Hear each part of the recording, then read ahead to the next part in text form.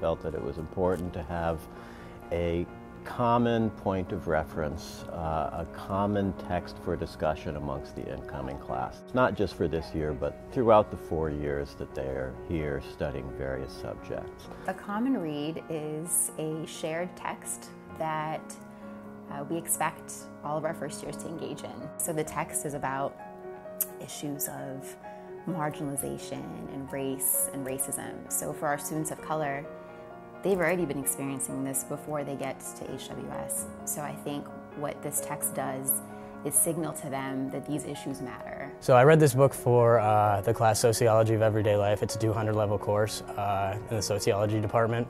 After reading that book, I can tell you personally, I have a totally different perspective on the word racism and how I view it now. I think it'll give all the incoming freshmen a topic of discussion to speak about.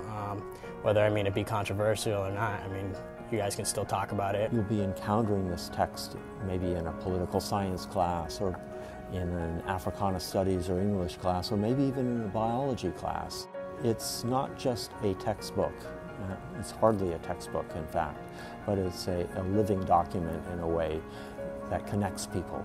It was my favorite book that I read in Professor McCorkle's class, which is Face-to-Face Interrogating Race, and I'm super excited that all the students are reading this book. It's not a boring book, it's an interesting book. She keeps you interested. It forced our class to talk about things that some people aren't comfortable talking about.